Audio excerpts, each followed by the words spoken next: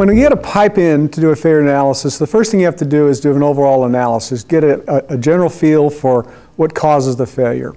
Once you start with that material, you can you look for an origin, you determine where the origin is.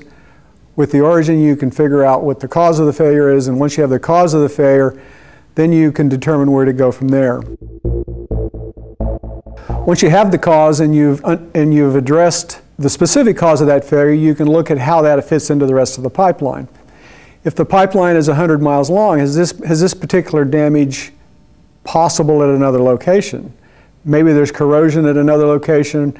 Maybe they've had construction at another location and there's potential for damage at another location.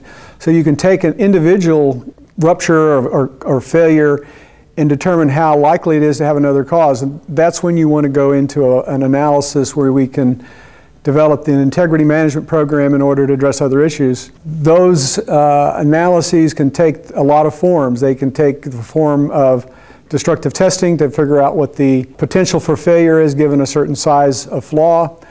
You can determine the factors that go into causing that failure and then look for those same factors along the pipeline in order to do an integrity assessment.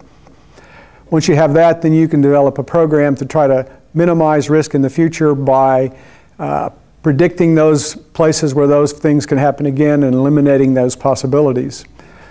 You can also help the operators develop repair methodologies. How do they repair the pipeline? You understand why it fails, then you can go in and develop a remediation program in order to reduce the possibility of failures in the future.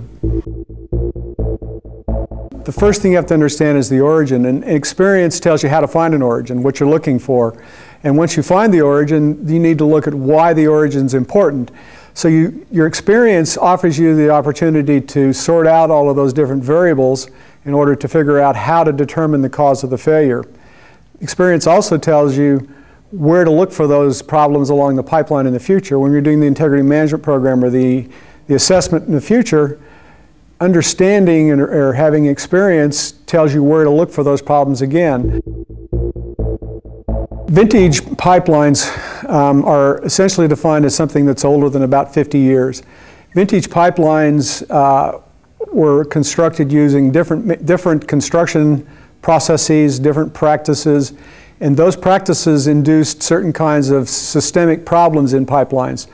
So if you understand how the pipeline is manufactured, how the pipeline is constructed, then you know what to look for in the construction practice. The same thing as when the pipe is manufactured. They've manufactured pipe via a whole raft of different techniques.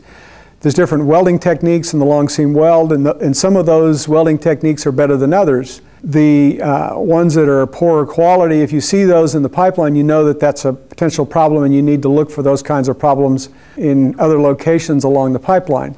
So understanding how the vintage pipeline is manufactured gives you an idea where to look for those problems and try to remediate those problems. Understanding how they're made and where they're at also gives you an understanding of what you need to do to fix those problems or make them safe for the future. So understanding all of those variables is very important in doing a failure analysis and in addressing the integrity threat.